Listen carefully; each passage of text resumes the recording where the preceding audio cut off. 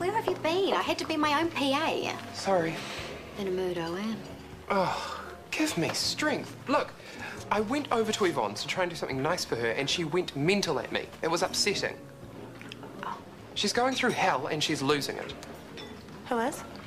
Your mum. I went over to try and fix Ben's trellis thingy, and she went off at me. I didn't help. She was off home to have a sleep, and I mentioned the decisions she had to make about Ben, and she wasn't very happy. She's convinced he's going to wake up. Any chance that could actually happen? None. Maybe she just needs sleep, then she can think straight. Either way, I better go over and check on her. Rachel's right. We are alike. Neither of us tolerate fools. No. But you are a snob. I beg your pardon? What's your favourite reality TV program? Oh, can't say I have one. Because? Because I am not interested in that style of program. Because you're a snob. Our program, the one that Gemma was in... Flab Squad. The title Flab Squad was designed to outrage and intrigue. People will come to watch as voyeurs and come away entertained and informed. We're ratings-driven, but we genuinely care about our contestants and our audience. Really? It's a powerful thing to see our own issues portrayed on TV. We help contestants learn, and then we share what they've learned. Well, maybe I should have a look. You should. You might realise the worth of it. You also might realise what I really do and who I really am. And I'm guessing about now you're going to ask for that theatre footage back, which I'm sorry to say, I don't have. Yeah, I'd like the footage back. At the very least, I'd like some interview material. You, your team, more of Gemma. Deal. Good. Now what's for lunch? That's Butterfly Kisses, and that's the owner who wants to sell. Oh, that's Robbo, who also played reluctant seller of my horse.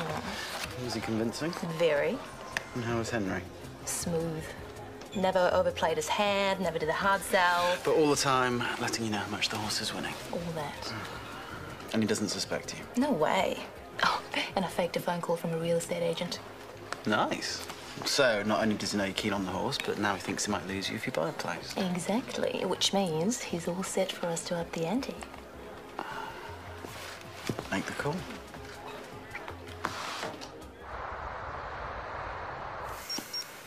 Are we rolling? Is this sort of operation daunting for a surgeon? No. Not daunting for a surgeon of your calibre, I'm sure, but as I understand, it's still quite technical and not without risks. Correct. She had an unforeseen complication, I understand. Yes. So with a young woman's life literally in your hands, how do you stay calm and fix the problem? Training. Practice. Cut. Great, we all done? And if our goal was to put our viewers into a medically induced coma... Well, I told you, surgery's dull. You're being dull deliberately. I'm giving answers appropriate to lay people. Chris, I'm trying to tell a story. Stories have guest characters, and the audience wants to identify with them too, okay? Roll.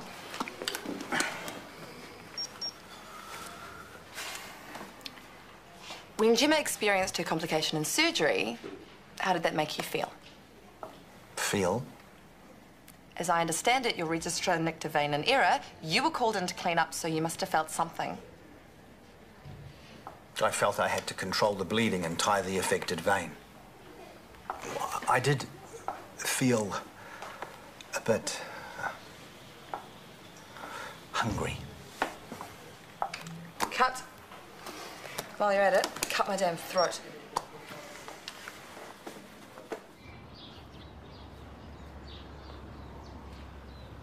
Oh, Mum. We didn't even need ice. Not really. We could have made do. We wouldn't even have had a barbecue if I had accepted Ben's proposal. Have you had any sleep? Have you eaten? I can't even remember what he said. Who? Ben. When he and Hunter drove off, I can't remember what he said. Is it important? No. Nothing matters except Ben continues to recover. Mum, you've had a second and third opinion about Ben's condition. What if you get a fourth and it says the same as the others? You've got to accept that that's a possibility. No. Mum, I can't stand seeing you like this. Now, you can get angry at me or whatever, but Ben has gone.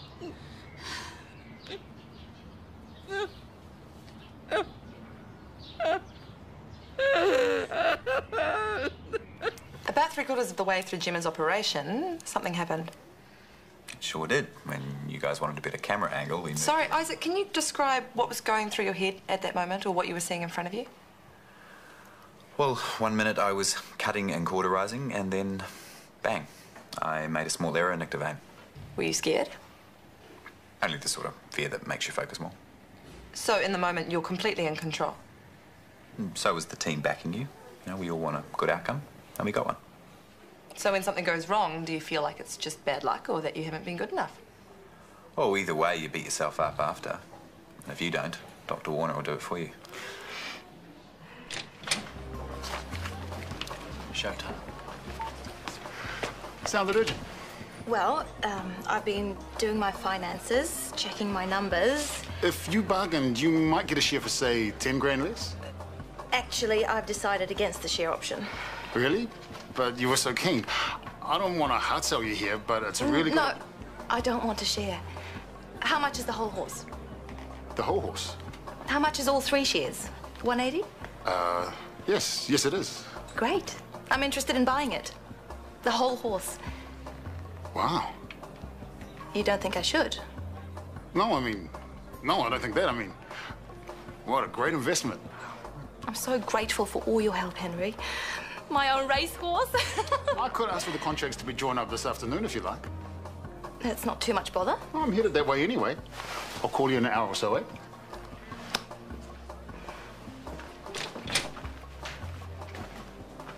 My own racehorse. Hey, I like horses. Bit of tomato sauce, bit of mash on the side.